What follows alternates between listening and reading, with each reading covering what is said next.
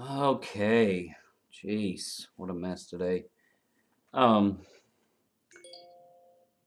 I always tell y'all that I've been running my own business for a while. Oh, believe it or not, I don't give a fuck. But started that business when I was about 21, and there's some very valuable lessons that you learn. Um, sometimes very quickly, and sometimes it takes a while. But nonetheless, you learn them because there are certain people not demo. Hubby, can you not walk in front of the camera while I'm talking? Okay, someone wants to be seen, clearly. There, look, that's you. That's you. Look at you. Look at you. Look how pretty you are. There you go. Um, feeding her narcissism there. Certain people, certain kinds of people always act the same no matter what. And it gets to a point, honestly, after, geez, now it's been over a decade, that you can identify these people at the drop of a hat. Not necessarily demographically wise. Sometimes demographically wise, you can. I'll be bluntly honest. Sometimes you can. Um, but these are the annoying, needy clients. These are the clients that will bug the ever living shit out of you like you have no other jobs, you have no other clients, and they are the only sole ones that you work for. I.e., they'll call you 8 times a day, they'll text you 20. How's it going? When's it ready? When's it ready? When's it ready? How's it going? When are we going to be done? When are we going to be done? Even though you already told them up front, hey, this job's probably going to take 4 or 5 days. Well, they're calling you the very next day that they drop it off or you go out and start working on it. Which is obviously retarded, you know what I mean? But they think these are, I guess I'd call them narcissistic, but these people think they are priority number one and you have nothing else going on in your life other than them. Um, another way to notice these people is they're the people that that's assuming you've gotten the job, you've signed off on the job, you've accepted the job already. These are the people that before you go through all that, um, will bug the shit out of you about doing the job, and you can say yes, I can take the job. Um, bring it to me Tuesday or Wednesday or whatever, and then guess who doesn't show up? And then they'll skirt for like 2 weeks, and you'll hit them up periodically, like, just checking in on that. You still need it done? No big deal. If you got it done somewhere else, it's okay. Just checking in. And they'll like skirt for 2, 3 weeks sometimes, maybe even longer. I've had them do it for a couple of months before.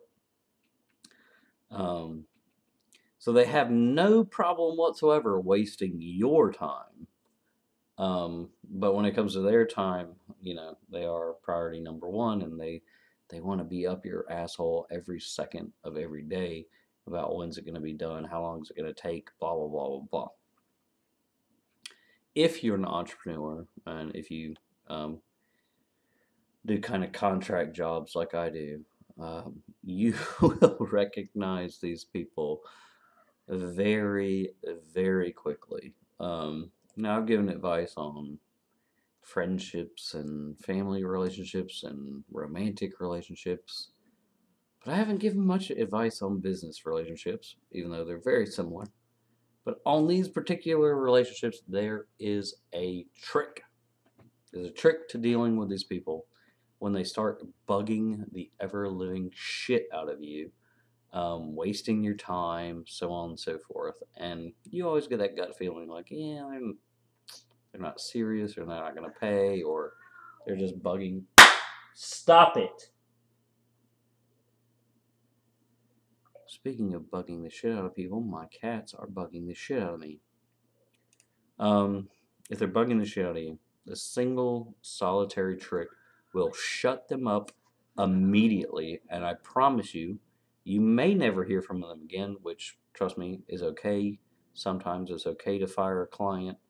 It's not worth the stress. It's not worth the hassle. This will shut them up quick, fast, and in a hurry, because these people that do this stuff always have something in common. Stop! They want stuff for free.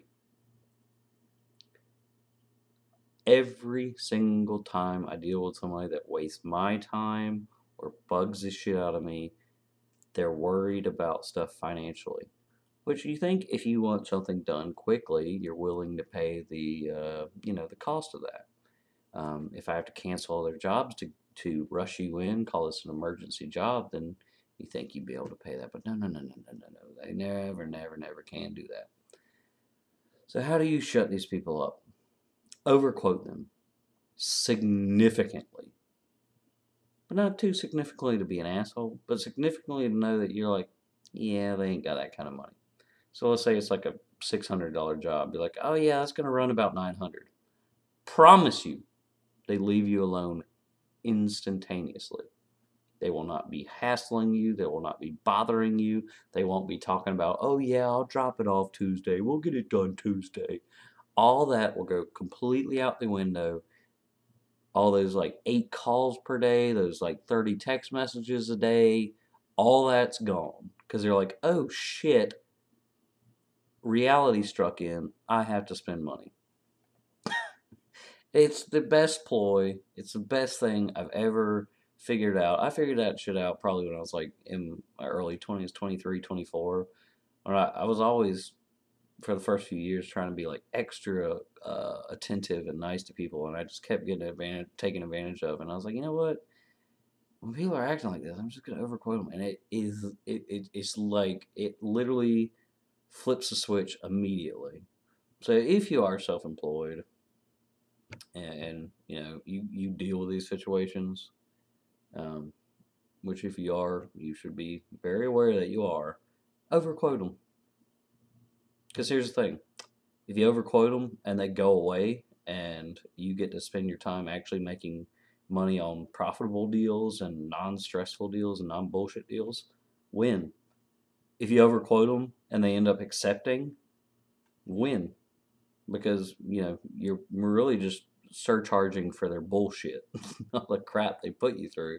I mean, that's time and money, right? That's opportunity cost. So it's a win. It's a win-win all around. People act like assholes that think they're more important than everybody else or bug the shit out of you. Overquote them. Win-win no matter what. And that's my lesson in business for today.